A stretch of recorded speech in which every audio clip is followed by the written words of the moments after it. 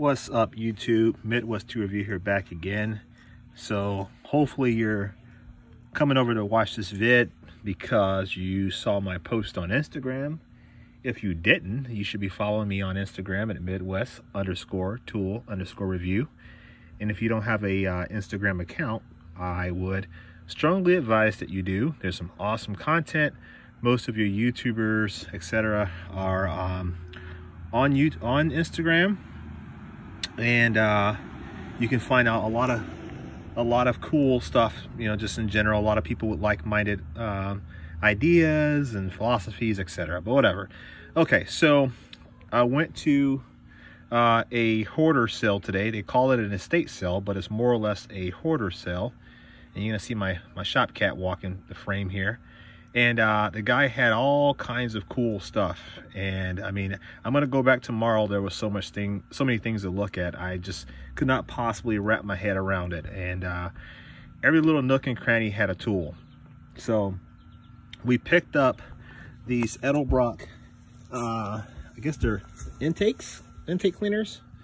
And they are, man, the mosquitoes are out in the daytime, geez. They are new old stock. They are, I guess, the vintage ones. I don't even know what that is. That's something that was tucked in here. Oh, that's the connection piece there. I guess this is how you clip it onto the vehicle, or to the what do you call it? Can't think of it. Throttle body? Yeah. But anyway, yeah, these are original, made, this says made in Taiwan, but Edelbrock covers, so maybe they're not vintage. I thought they were, but these say made in Taiwan, so they're not. But we picked these guys up today, and I thought, you know what, maybe I can't use them, but maybe somebody who's, you know, building a hot rod or whatever, and they could possibly use them. So I figured buy them and let them go. So that's what we're gonna do. We're gonna just go ahead and flip those for a couple bucks. You guys may have seen these Cobalt wrenches. These are the Cobalt USAs, and these are the ones that have the date code on there, which is the snap-on date code, I believe, and they were built by Williams, I want to say. But this is these wrenches are incredibly hard to find. I found one wrench, so I grabbed it. Hopefully there will be more when I go back tomorrow, and I can get more of those. Also, there was a series of Mac wrenches, just kind of everywhere around you dig there, you find another wrench. These are all Mac wrenches, including this old, man, the bees are out too, including this old guy here. I'm gonna clean them up. This one here is a Cornwell. Looks like they're all SAE. Got a air gauge here. This is Bridgeport, which I didn't know Bridgeport even made, you know, gauges like that. I had no clue. Got a snap-on wrench here. This is, God, what size is it? 9/16 perhaps.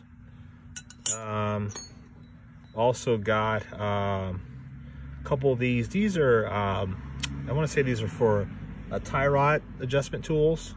So we got a 12 and a 13. Both of those are snap-on. And then lastly, we got this OTC, probably CO2 or O2 sensor socket or something like that. I think I have one of these somewhere. I'm not 100% certain, but picked this up as well. And then, sorry, you guys may hear a lot of cars going by. I'm sitting outside doing this video.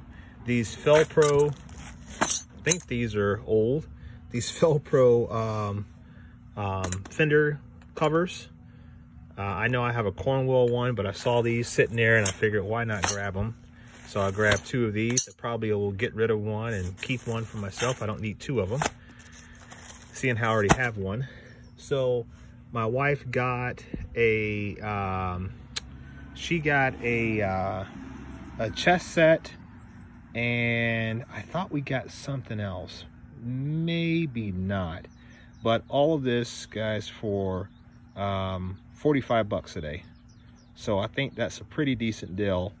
Probably could sell these for 15-20 bucks a piece, and then basically got my money right back in just the air cleaners, and then just keep all the tools. So I don't plan on getting rid of any of the wrenches. I'm going to keep those for myself, and I'll probably end up selling one of these Fel-Pro fender covers. But this was just 45 minutes or less of digging around. I found all of this. Like I said, I'm going to go back tomorrow. This guy, I believe, was a bit of a hoarder. He just kind of had stuff everywhere. So it's kind of like whatever you could find was what you could find. I'm going to show you guys something else that I got today. Let's see here. Got to turn off my radio. Hang on a second here. Okay.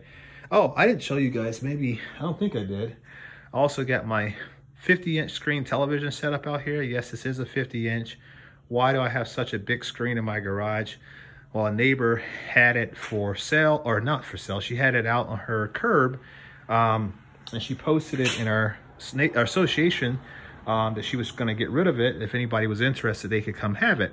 They come get it. So I reached out to her, and we kept on missing each other on time, but eventually I was able to get over there and grab it. And she told me, she said, the only thing that's wrong with it is the, what do you call it? The HDMI cable, the HDMI port. I don't know if she realized it, didn't realize there was two, but the one on the side does not work, but the one in the back does. And this is the screen for my Roku or whatever, but TV works fine. There's no issues with it. And yes, it's my new shop television, if you want to call it. Didn't cost me a single dime, so not too bad. One thing that came in the mail today, and man, I'm itching like crazy. One thing going out to that guy's house, he had a lot of mosquitoes out there. But something that did come in the mail today, I was not expecting it. It was kind of a shocker. Just killed a mosquito in my garage. Was this set of universal swivels. Wright Tool, once again, shout out to Wright Tool. They hooked it up and they sent me a set of metric swivels. It's not the large set. It's just a, what is it, a 5-piece set. Get your part number here. 351, 3/8 drive set, 5-piece. And it goes from 10 to 15. And I think it skips like an 11. And it skips at 11 and a 10, 12, 13, 14, 15. So yeah, skips, what did I say, 11. But we're going to be putting these guys to the test. If they work anyway like the deeps that I already have, I'll show you guys those. This is a set of deep ones that we have. Actually, I have two sets of these now. But this is a set of deeps that I have, and they work tremendously well. So if the shallows work anything like the deeps, then we're gonna have an awesome set of sockets there to play around with. They also sent me yesterday, like I said, I wasn't expecting that. They sent me yesterday a set of deeps, but these are SAE. So shout out to them once again. They must have saw one of my videos where I said, hey, I don't have any SAE sockets really. And they hooked it up. So thank you, Wright Tool, for that. There's your part number for those. Is that the same? No, it's different. Let me get that knife where I chop off a foot here. So let me go back around. Yeah, 351 for those. I will say Wright Tool has some very simple part numbers. Nothing too complex whatsoever. 314 for those. And if you're interested, 352. So we are sitting pretty, guys, when it comes to impact sockets from good old USA made Wright Tool.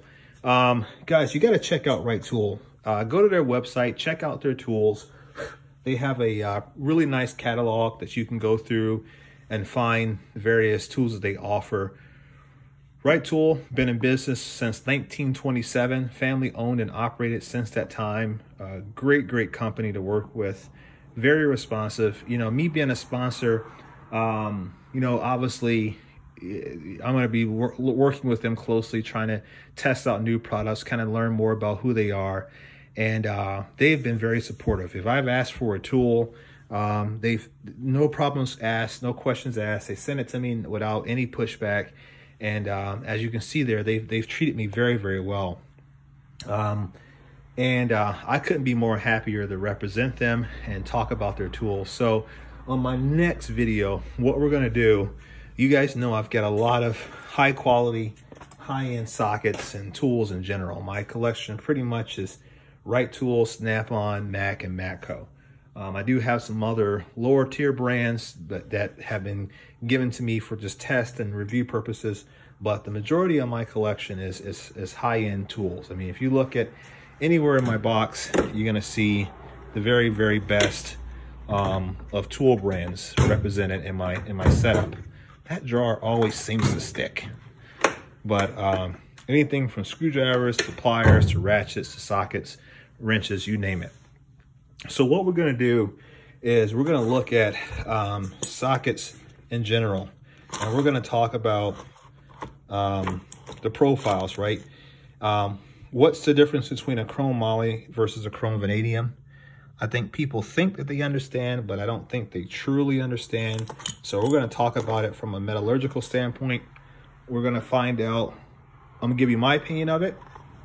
We're gonna also talk about some differences between some of the top tier brands. So let me see here if I could pull one off. This one here is a Mac. So we'll look at the Mac broaching and their profile. We will compare that to a Snap-on profile, if we can get that to show up. Okay, a little dirty in there, it's getting used. We're gonna compare that to a Wright Tool profile. And I believe I've got a Matco here. I'm gonna compare that to a Matco profile, right? And we're gonna talk about why I think that chrome vanadium versus chrome moly doesn't really matter. And what truly matters is the design of the socket. And a lot of these, the top tier brands like Snap-on, Mac, and Wright Tool, they have proprietary alloys that they've modified, maybe a chrome vanadium or a chrome moly chemistry, and they've added to or taken out or reduced the percentages of the individual alloy and elements that make up that material. So we're going to talk about all of that on my next video. So I hope you tune in. And then I'm going to show you that I don't think there's more to a socket than what you may think of. So we're going to talk about that. So that's going to be in the next video. But just want to say once again before I end this video, thank you guys for supporting my channel. We're nearly at 4,000 subscribers. When we hit that, we're going to be doing a giveaway.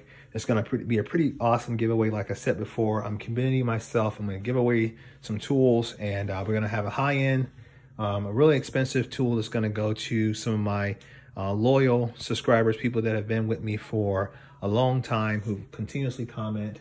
Doesn't always have to be supportive comments. Sometimes they can call me out on some things if they don't like it, but they've been with the channel for the long time, and that's what we're talking about. They don't have to be pro Midwest Tool Review here or on my team all the time. They can express their opinions, but the point is that they always are part of my videos. And then we're gonna give a gift out to some newcomers.